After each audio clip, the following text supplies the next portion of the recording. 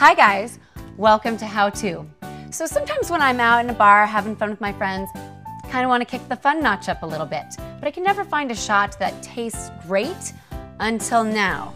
May I introduce you to a lemon drop. It is sweet, delicious, fun, and very easy to make. First, strainer full of ice and a shot glass ready to go. Second, about a ½ ounce of vodka.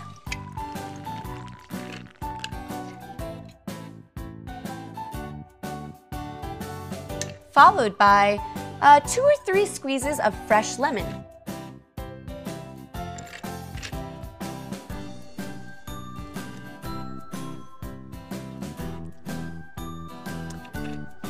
Pop your top, shake it up.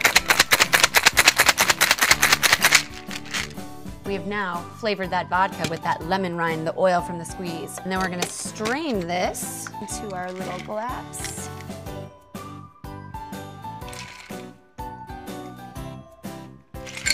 And then the final touch.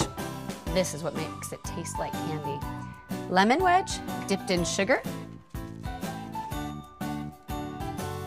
Garnish. Sip the shot, bite the lemon, enjoy your night. It's delicious.